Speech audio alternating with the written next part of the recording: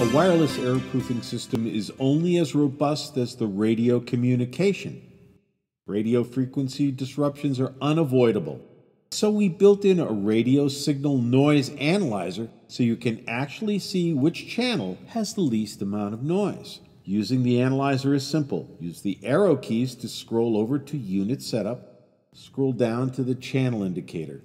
To the right of the channel indicator, you'll see the word Scan. Use the arrow to move the cursor to scan and then press Enter.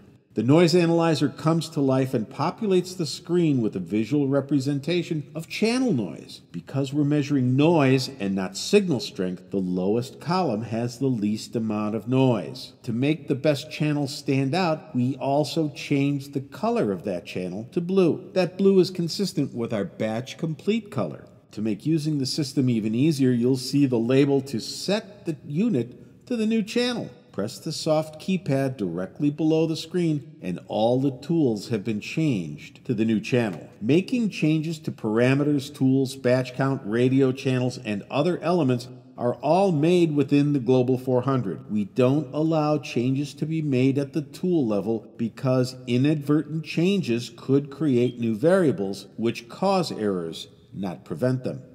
Accurate, reliable, durable. Tools you trust. From the engineering minds at Sturtevant, Richmont.